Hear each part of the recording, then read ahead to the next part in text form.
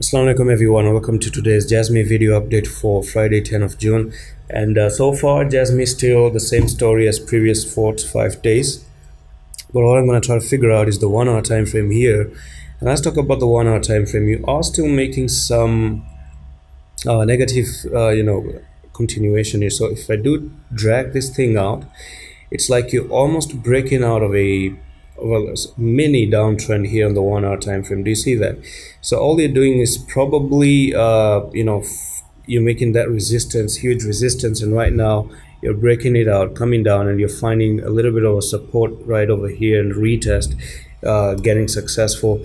But you have to be careful. If you do start to come down again here, that's going to be a fake out. But I'm still not going to trade it. It's not very convincing to me. I don't like how the structures are looking, because if we talk about the 4 hour time frame, then you're probably doing nothing more than putting in a 3 black crows, which is a continuation pattern, and it's looking to still come down here to 11340, take it out, and then come to this support of the 11141. And who knows, from here you do have a lot of room to actually climb back up to this level and then continue like this until we don't reach 20th of June or 21st of June, break it out, go to the upside or break to the downside, and continue with the downtrend. So that's something you're going to be you're going to keep an eye on.